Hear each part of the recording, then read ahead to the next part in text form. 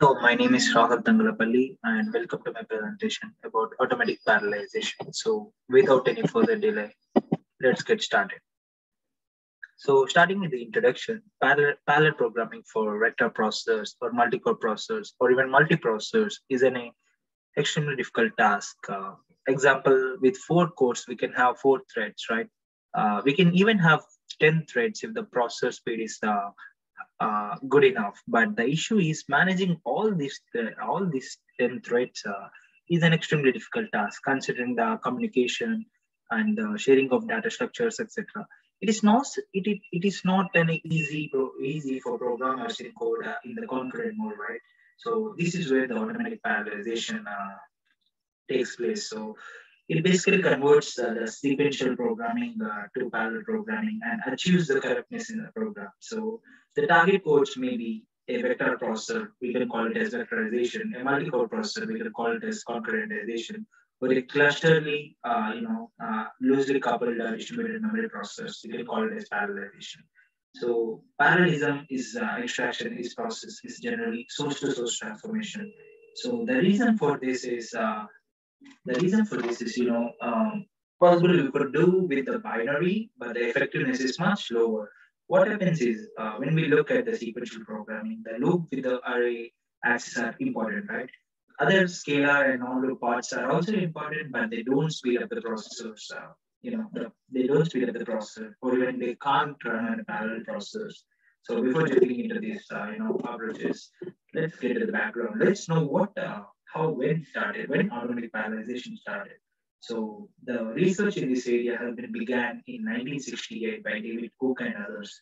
It has been done within the context of C and Fortran, and those were the multiprocessors at that time. So then there came the vector machines in 1970s and the 1980s when vendors provided vectorizing compilers for that, and program transformation techniques has been developed in 1990s that include parallelization of acyclic code, parallelization of loops, and making runtime decisions. So let's look into the dependency analysis. In compiler theory, what is dependency analysis? It means execution order constraints between statements and instructions, right? And when parallelizing a program, it is important for us to know about what data is accessed by which statements. So we can know with the 3 types of dependencies. We can know with that dependency. So it is tool dependency. The second one is anti-dependency, and third one is output dependency.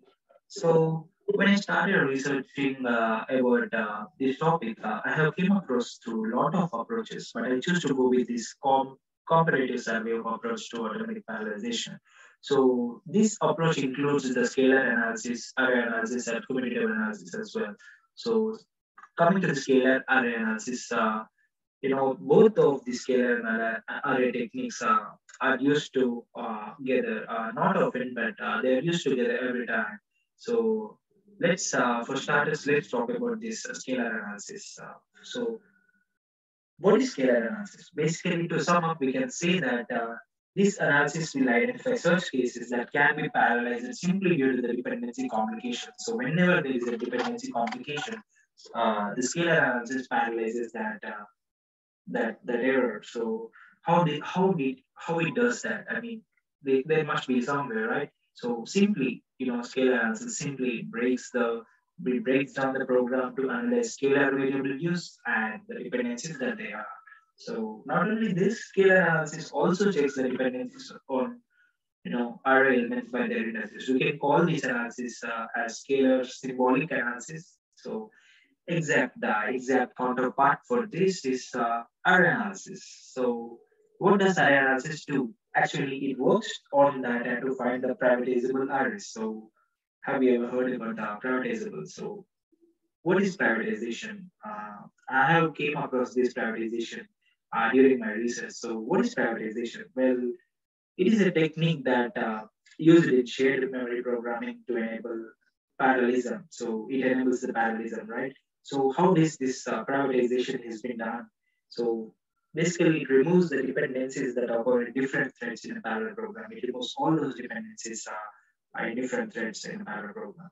So overall, this array is analyzed to give an equation of axis, the axis, if possible, we can prioritize the array. We can call this as the data flow analysis, array data flow analysis.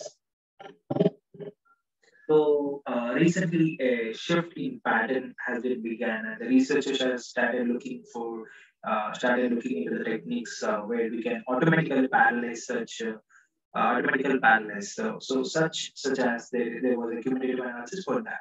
So Martin Rigard and Pedro Lins proposed this cumulative analysis with a subset of the C language C++. So cumulative analysis is designed in such a way that it will recognize and exploit cumulative operations. So in the cumulative analysis, it uses two mathematical operations that can be performed in any order, but still obtain the same result. They always obtain the same result, the two operations. So these both people have been proposed this cumulative analysis, and there have been some, implications on programmers about this cumulative analysis. But finally, let's look that in our conclusion. So we have learned about this automatic parallelization, what this automatic parallelization means and its history, how to approach it, and but each of these techniques, when I was researching, each of these techniques have own merits and demerits in their own way, their respective application. So currently, there was no attempt to use multi-parallelizing techniques in a compiler. So, however, the complexity of such a task, makes it highly impossible. So, so we can do that in cumulative analysis. So I said that we can talk about this cumulative analysis, right? So we can do that in cumulative analysis. So cumulative analysis, basically it imposes some restrictions on the programmer. So if these restrictions has been removed, we will able to we will able to compile parallelizing compilers pretty soon. Uh, in future parallelizing techniques, there will be definitely a future for parallelizing compilers. So with the advancements of ILP, VLIW, and multi-processor architectures, new manufacturing techniques such as nanotechnology, the parallel computing may be entering a new era of availability and utility. So I was looking forward to that, the process of the programmers in that. Yeah, thank you. And these are my references. I have been searching all these topics and researching about this topic from this theory and this thesis. Thank you.